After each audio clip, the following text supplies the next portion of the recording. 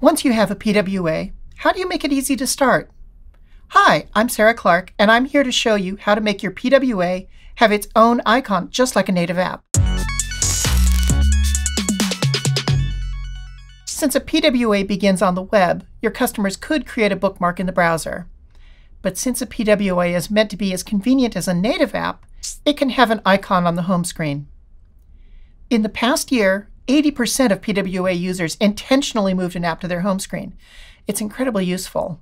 If you remember the first talk, Sam mentioned FIRE, fast, integrated, reliable, and engaging apps. Adding an icon to the home screen falls into the OS integration and engaging categories. There are two common ways to install an icon depending on your platform, a manifest file or meta tags. We'll show you both ways, beginning with the manifest file. The web app manifest is a simple JSON file that you link from each HTML page. It also lives in the root of your site. This lets you specify an icon for the home screen, a name for the application, and even customize the color of the browser Chrome. Here's a sample manifest file with some edits to make it fit on the screen. You should give the app a full name and a short name to appear under the icon. Then you list a set of icons at different sizes for different screens. Note that the 3 dots isn't part of the syntax. It just shows where we edited out icon data to make this fit the screen. The full name and the icon will also be used for the splash screen. You should also set the background color for this screen. You should always define the starting URL for your app. You can also control whether you show the URL bar or launch in full screen mode, and you can choose the screen orientation.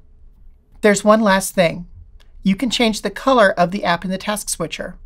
This usually matches your background color. Safari on iOS was the first browser to allow full-screen web apps back in 2007. It predates the manifest. So you can add these two meta tags to every page to use the full screen and to make the status bar translucent. Then users can bookmark your app to get an icon. But be careful. When you go full screen, you lose access to Safari's back button, so you will need to provide navigation inside your app.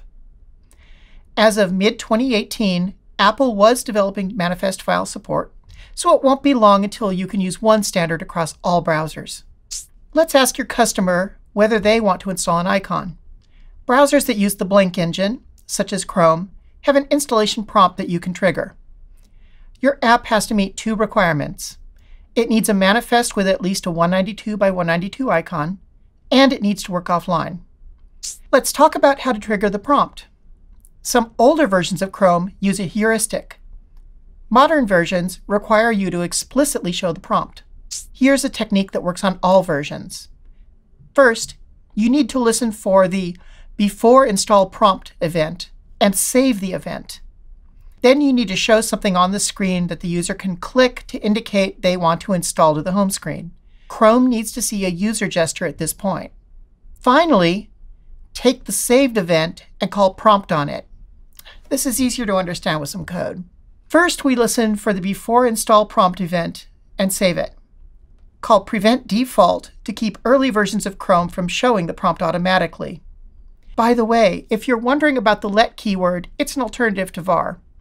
You can use var here if you prefer. Add a button, link, or icon to begin the installation process. Don't show a full page interstitial or other elements that may be annoying or distracting. In some cases, you may want to wait before showing the prompt to the user, so you don't distract them from what they're doing. For example, if the user is in a checkout flow or creating their account, let them complete that before offering the prompt. When you get a click to start installation, call prompt on the saved event. This must happen inside the user event handler. It will show a modal dialog asking the user to add your app to the home screen. Then, wait for the promising the user choice property. It will complete once the user accepts or cancels the dialog. You should then clear the saved event. Notice that we are looking at the outcome to log a message. This is optional, and you might use it for debugging or to fire an analytics event. Even if you don't check this, Chrome will do the right thing. Note that you can only call prompt on the deferred event once. If the user dismissed it, you'll need to wait until the before install prompt event is fired on the next page load.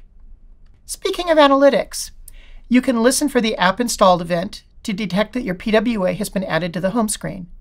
Once you add this code, Let's test it with Lighthouse. The user can be prompted to install the web app audit verifies if you have implemented before install prompt correctly. You can also look at the app manifest in the Chrome Developer Tools. Clicking Add to Home Screen will trigger the before install prompt event so you can test your workflow. Note, if the PWA criteria aren't met, Chrome will throw an exception in the console instead of firing the event. There are two more things you may want to add. One is to change the CSS if launched full screen. The other is to detect a full screen launch in code. You can use a media query in CSS or call match media in JavaScript to see if the display mode is set to standalone. Or you can do this in your manifest file by adding a query parameter to your start URL. This makes it easy to use analytics to see how many people are installing your PWA. If you start running into problems, check out the next episode for some troubleshooting tips. Otherwise, look at the rest of the videos to start becoming a PWA expert. Thanks for watching.